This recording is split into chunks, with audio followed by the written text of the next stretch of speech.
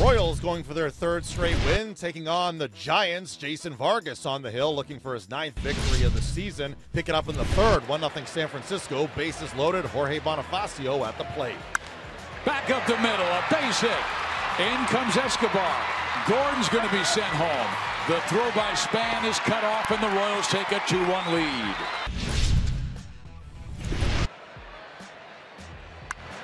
Down the line, that's a base hit. In comes Kane.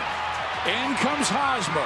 Moustakas will be held at third, and the Royals go up 4-1. Here in from the belt, now deals, and a swing, and a little looper down the right field line. On the run is Pence diving. He can't make the play. Moose scores. Escobar scores.